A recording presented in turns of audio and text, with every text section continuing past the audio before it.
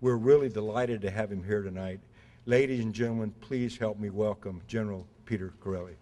Now, I've read reports and seen estimates that say that over 80% of our veterans are suffering from some form of chronic pain.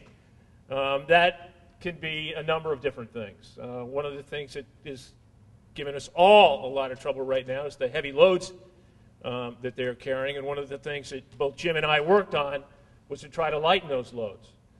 The problem is every time we would take some weight off of them, a platoon sergeant would turn around and say, okay, take a little bit more ammunition with you now that we've saved 10 pounds.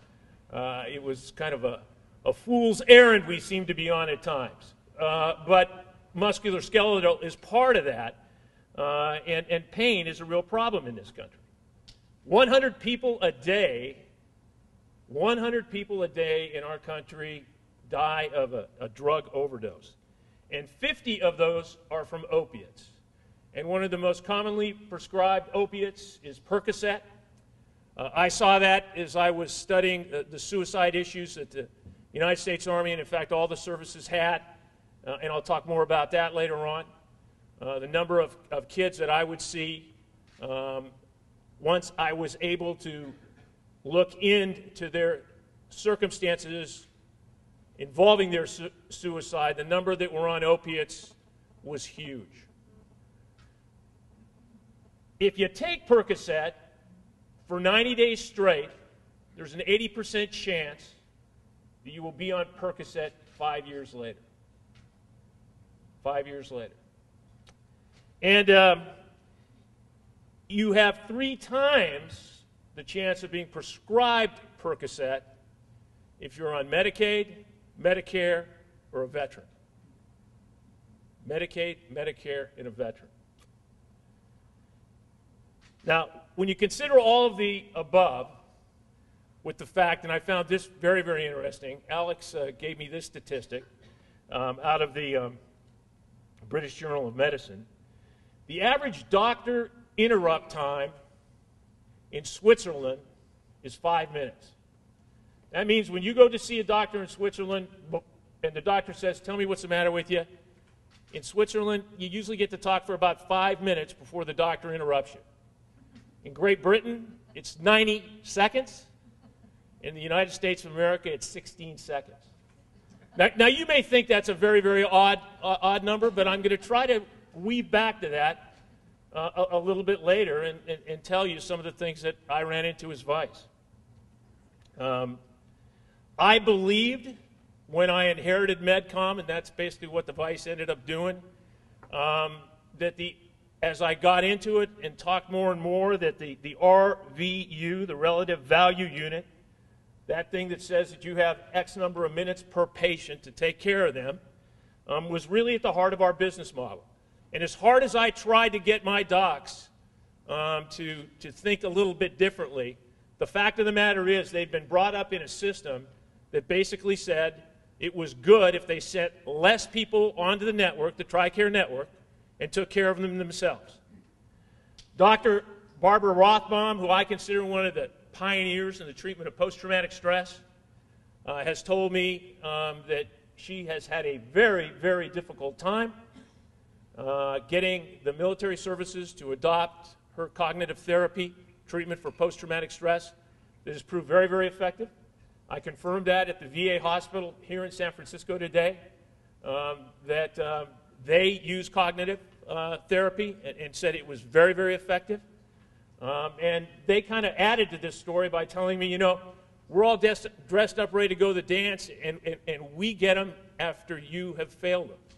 I will never forget showing up at Fort Carson, Colorado, and having an 06 psychiatrist come up to me as I was pushing virtual behavioral health as a way that we could triage our soldiers when they came back home because we didn't have enough resources.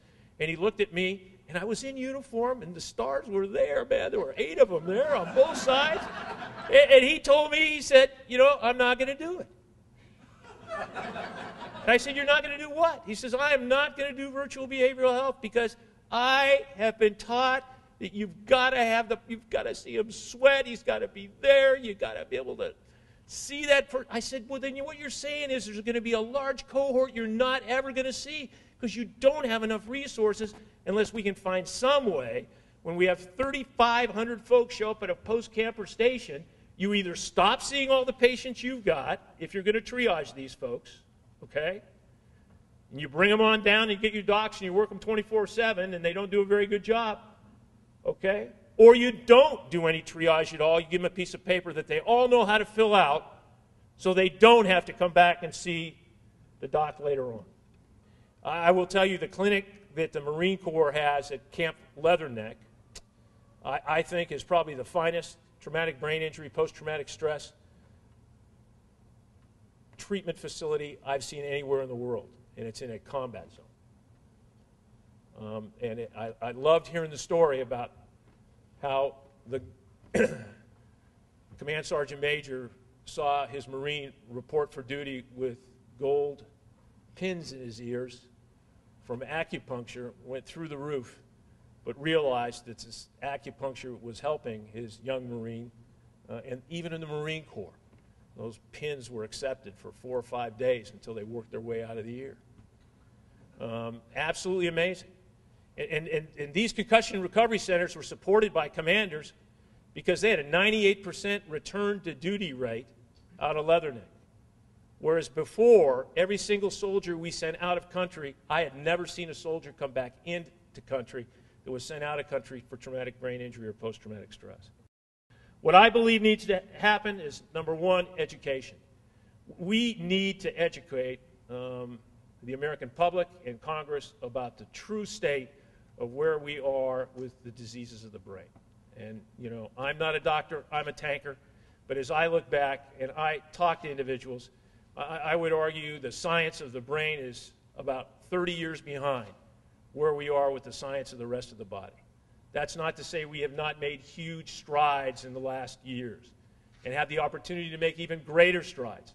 But the fact of the matter is, it has not come. We do not have a blood pressure cup to put on somebody to say what their degree of post-traumatic stress is. We don't really even know, I believe, what mild, moderate, and severe TBI is. And we need to educate the public about that. And the profession needs to educate the public about it. I fault the profession, and I call that's my term, for all of those neurologists and psychiatrists who sometimes make it sound like everything will be okay. This generation is an amazing generation. We've asked less than 1% of our citizens to fight for 11 years. That is amazing. We've never, ever asked so few to do so much for such a long period of time in an environment that if you have not been in it, you can't possibly understand it, because we've done a horrible job of explaining that back here in the States. We want to become the American Heart Association for the diseases of the brain. There's a lot of things going against us in this area, and one of them is that we continually think of these as individual diseases rather than the fact that they emanate out of the brain. I decided to talk about pain today because I had somebody come to me and say, you know, you ought to really include pain because of this huge pain bill we have, and the answer isn't always a pill or an injection or whatever to get at it.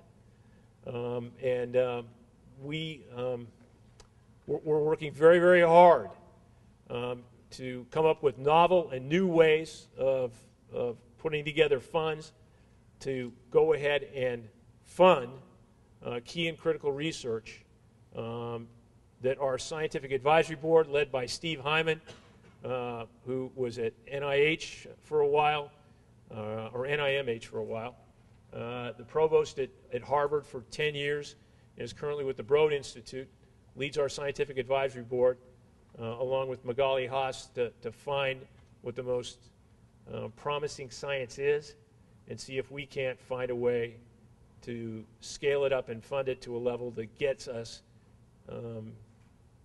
the answers we need. I am totally frustrated by where we are in understanding post-traumatic stress. And I know the brain is hard. I know how difficult it is. You know, I know all the reasons why we shouldn't expect it to happen, but I am not going to accept that. And it was not my decision to go after traumatic brain injury and post-traumatic stress first. It was Patrick Kennedy's decision to go after traumatic brain injury and post-traumatic stress first. It wasn't the general who rolled into town and said this is what we should do. It was Patrick Kennedy who said that we owe it to these great warriors who have done what they've done for us for the last 10 years. We owe it to them like we owed it to the Vietnam generation to get at this and to fix it.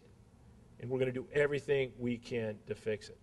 And that, in a nutshell, is what One Mind is all about. Ladies and gentlemen, help me thank General Peter Chiarelli.